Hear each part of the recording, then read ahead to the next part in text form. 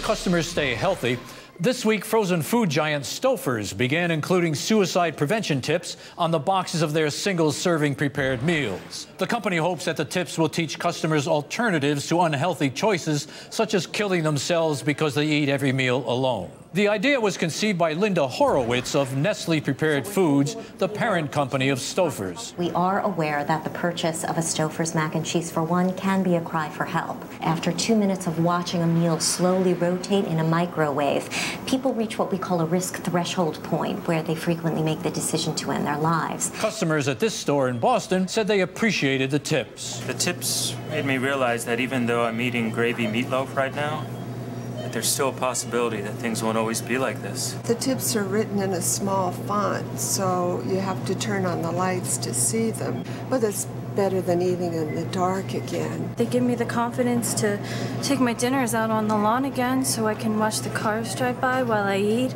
Stouffers has also released a special set of tips specifically for its lean cuisine customers. We wrote these tips in order to help the working woman think more about treating herself right and less about how quickly her eggs are aging in her ovaries. In addition to hosting support forums on their website, Stouffers has added a section where users can post videos of themselves eating Stouffers meals for others to watch as they eat, simulating companionship. To support the new campaign, Stouffers has also hired licensed counselors to give free sessions in the frozen food aisles of participating supermarkets, and a friendly Stouffers van waiting in the parking lot if a customer clearly needs to be institutionalized. Based on the success of Stouffers' new packaging, Kashi has begun printing tips on the back of their cereal boxes about how to not be such a smug, annoying, pretentious asshole.